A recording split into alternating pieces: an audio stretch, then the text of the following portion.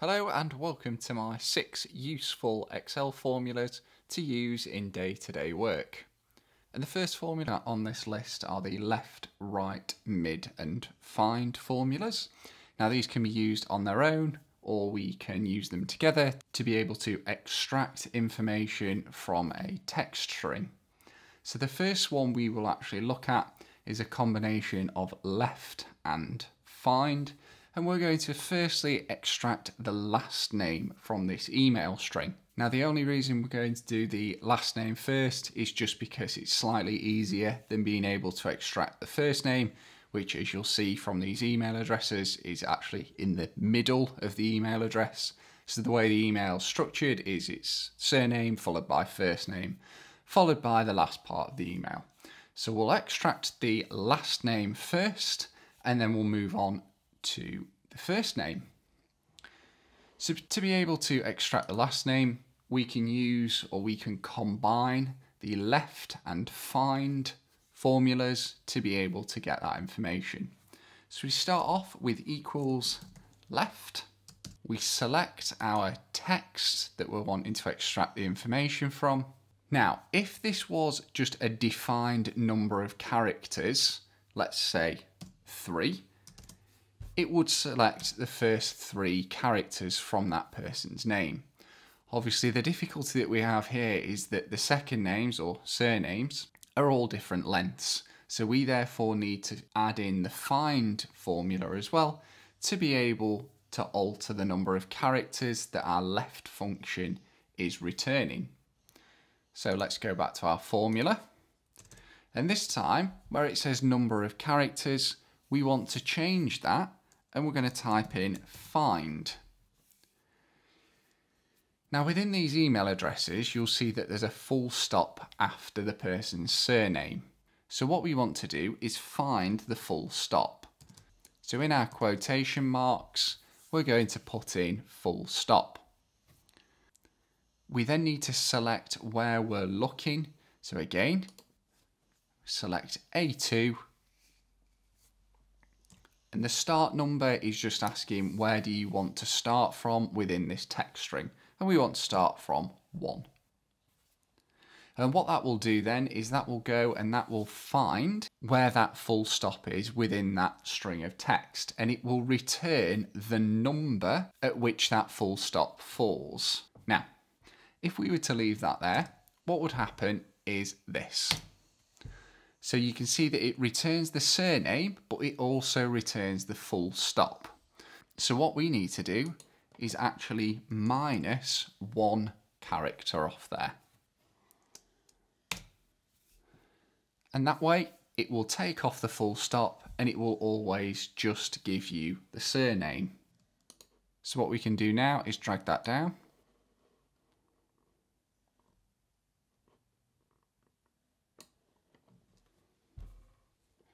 And you can see that that has returned all the surnames from the email addresses in the left-hand column. Now, the next step is to try and extract the first name from this text string. And this is probably, well, it's not probably, it will be the most complex formula we run through today. And the whole idea of this formula is that we're going to try and find the difference in characters between the full stop as part of the email and the @ symbol as part of the email. So I will try and explain this best as I can as I go through, but I will include the formula within the description as well so that you can steal it and use it for yourself.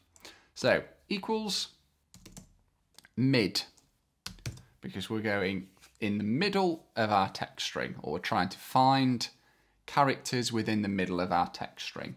So we want to go for the middle of A2. Now the start number in this scenario is our full stop. So we're starting from our full stop because we're extracting from the middle of our text string. Now we can't enter the full stop in because it's looking for a number. So we have to do what we did when we were extracting the last name. So you want to use a find. It's going to be full stop again.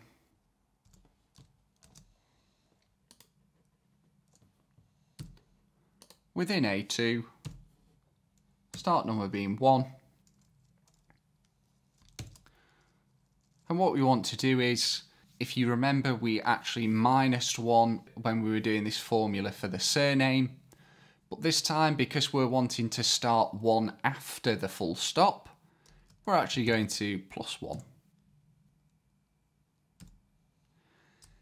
The next part then is to determine, as I said at the start of this, the difference in characters between the full stop and the at symbol. So to do that, we're going to do a find again. And this time we're looking for the at symbol. Within A2, and the start number will be 1. So that will give us a number within that text string for the at symbol. We want to then minus off the position of the full stop, and that will just leave us with the bit between the full stop and the at symbol, which in this case is our first name. So we want to minus off and find the full stop again, starting from the beginning. And on this one, we want to minus 1 because we want to start from just before the full stop.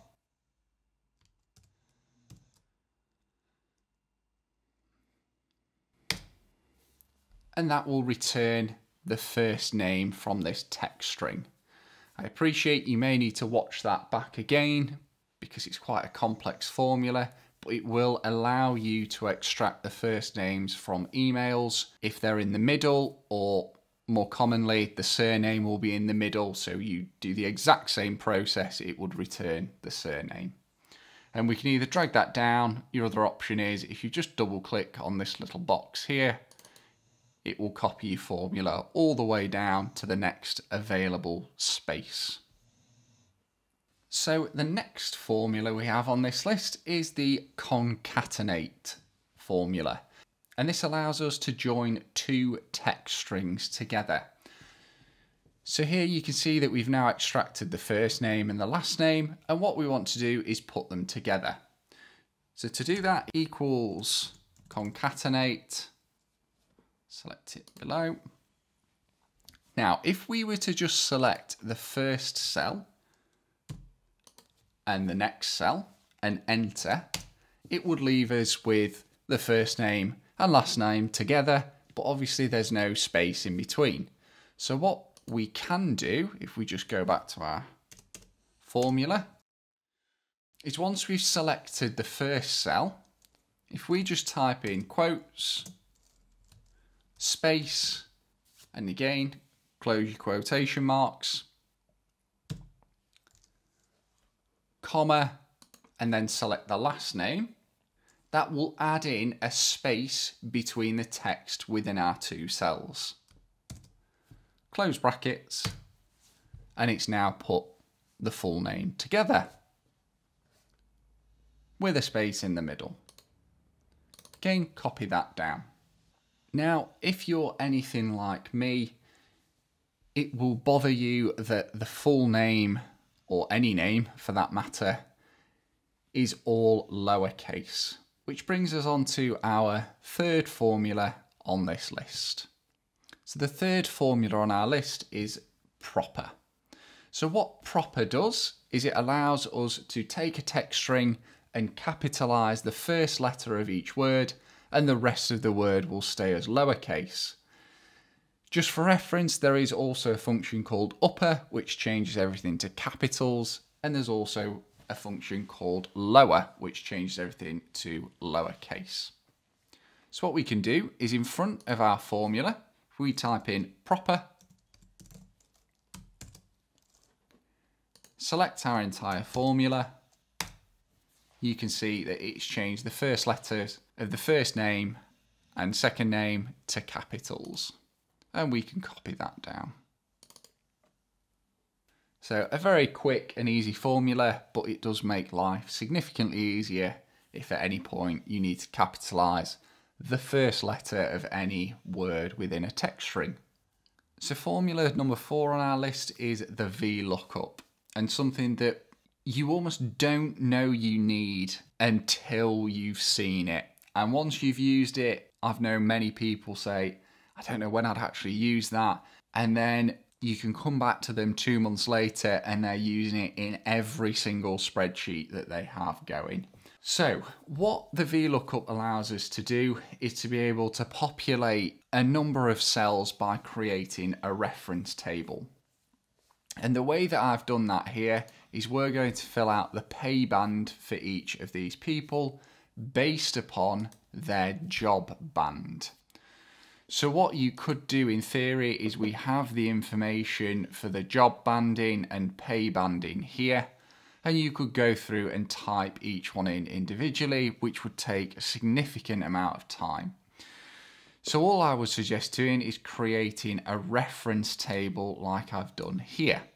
And then we can use that to be able to populate the pay band for each of these employees. So to do this formula, we do equals VLOOKUP. And the value that you're looking up here is the job band. So it would be manager. It then asks us where to look for the word manager. And the way that a VLOOKUP works, it will always look in the most left-hand column of the table that you have selected. So if we select this table here, that means it will look for the word manager in column J, because that is the most left-hand column of the table that we have selected. Comma to move to the next section of the formula, which is the column index number. So what this is saying is once I've found the word manager, how far across do you want me to go to return the relevant value? Now this is in relation to the table you've selected. So one of the most common mistakes I see here is that people put in column K. It actually wants a number. It does say column index number, but it is in relation to the table you've just selected. So because we want to return the pay band, it's going to be column 2. Just type in 2.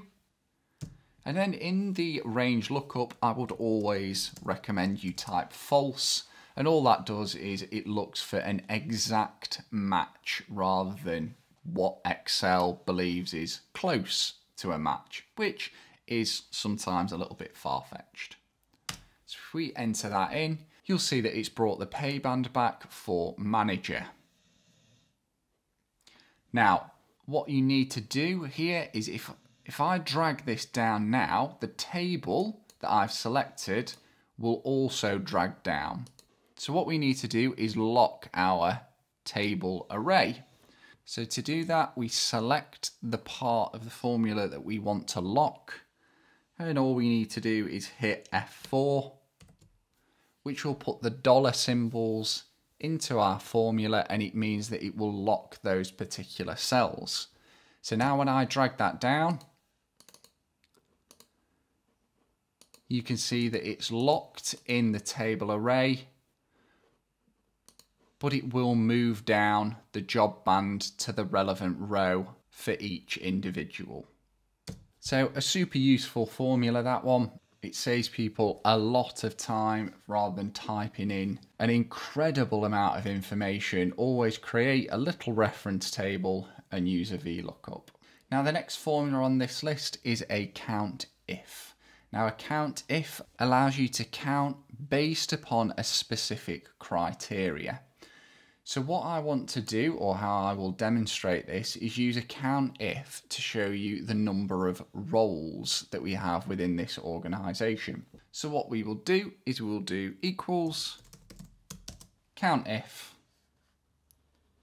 and then we will need to select the range, which is going to be column E, because this is where all the job bands are. And the criteria, because we want this against each of the job bandings, will be officer first, and then when I drag that down, it will go to coordinator, manager, senior manager, etc. So you can enter, and that's now saying that we have 24 officers within the organisation, I said we can drag that down and it will give the number of each role. So we've got 24 officers, 15 coordinators, etc. Now the last formula that I'd like to show you is an if statement. So an if statement allows you to basically ask Excel a question and return a value dependent on a set of criteria. So in this example, I'm going to use an eligible for an extra holiday day. And in this scenario, what we'll do is we'll say that if the employee has been here more than 5 years, they will get an extra day's holiday. So what we want to do is equals if, and this is where Excel asks what the test is. So we want to do, is the year's service larger than or equal to 5 years? And then if that is correct, Excel wants to then know what will the value be if this is true. So we want to say, yes, they are eligible for the extra day. Or if it's incorrect, i.e. if the value is false, we want to select no. Close brackets, enter, and we can see that this person has been there 5 years or more, and therefore they are eligible for an extra holiday day. Drag that down, and as you can see, it will show whether each person has effectively worked there for 5 years or more, and therefore eligible for an extra holiday day. And that wraps up my 6 useful Excel formulas to be using in day-to-day work. I hope you've enjoyed this video, and if you have, you could give it a thumbs up and subscribe to this channel. Thank you very much for watching. I'll catch you in the next one.